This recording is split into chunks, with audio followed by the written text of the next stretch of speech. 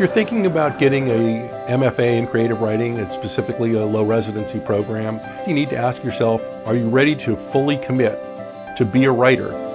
I knew that I wanted to continue my education and move on to get my master's. I have a background in photography and poetry, and so this is going to be a really great opportunity to combine both of my passions. I'm a single dad, I'm a working professional. The idea of a low residency program was really good for me.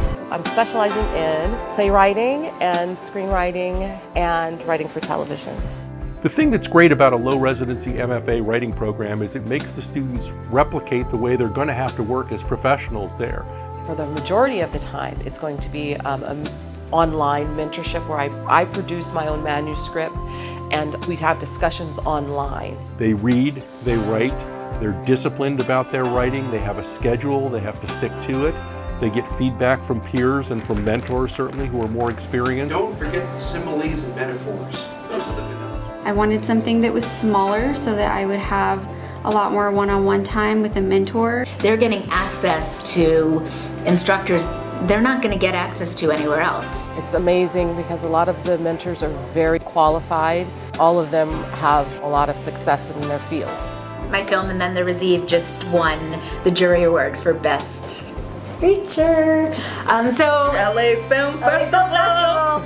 All of the faculty and the students have a very close bond and develop a really good relationship with one another, and they're very helpful. We sort of inspire each other. We really support each other. We communicate outside of the residency. I love the low residency model. I would have done it, you know, if I were trying to get an MFA right now, because the students don't have to uproot themselves from their lives. They can continue their jobs, and they have a set amount of work they're supposed to do every month, and they make it happen.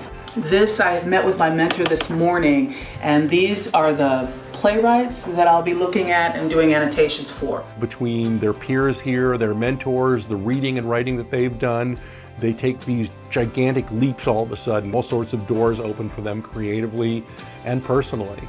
I love it. It's the best thing that's ever happened to me in this part of my life. It gives you a lot of freedom, which is nice.